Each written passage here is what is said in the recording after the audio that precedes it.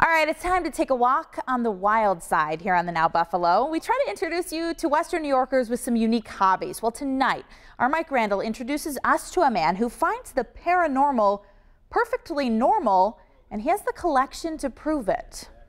He's an interesting guy with a very weird collection. When we first got married, my wife said to me, I knew you were into this stuff, but I didn't know how deep. Tim Shaw's collection includes voodoo dolls, Ouija boards, and some perfectly harmless objects like dolls. They could hear the tapping on the glass, so they decided that it was time to get rid of it. According to Tim, some of these items have exhibited strange behavior. When they put it in a cabinet, it would go from one shelf to another shelf. Tim Shaw is a lecturer, psychic medium, and a collector of oddities. I was brought up Roman Catholic, and my father's family have been spiritualists since the 1880s. His collection includes religious objects, like this silver cross, used in 11 exorcisms, and this St. Joseph statue. You put them in a plastic bag, and then you bury them, but the idea is you bury them upside down. Tim says following that ritual, sold his mother's house in record time. That house sold in 4 days. Tim has a collection of Ouija boards, 40 of them.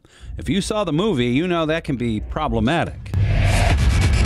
Spelled hi friend. Tim says there's nothing scary about the boards. They're bad mojo. No, they're not. No, they're not. No? Ouija boards are nothing more than pieces of cardboard or wood. One of the most unusual pieces he keeps in a special box. Close your eyes if you're creeped out easily. A monkey paw. Tim says original owners of these items, long deceased, were in some cases still attached to the objects as ghosts. And the abbot swears he saw this monk praying to it. Tim takes his collection around as he lectures. To lessen the chance of any bad spirits still clinging to the items, he's attached religious medals. That keeps the spirit world quiet and his wife happy. I don't want these pieces to be wandering through my house. My wife would divorce me. For the Now Buffalo, I'm Mike Randall.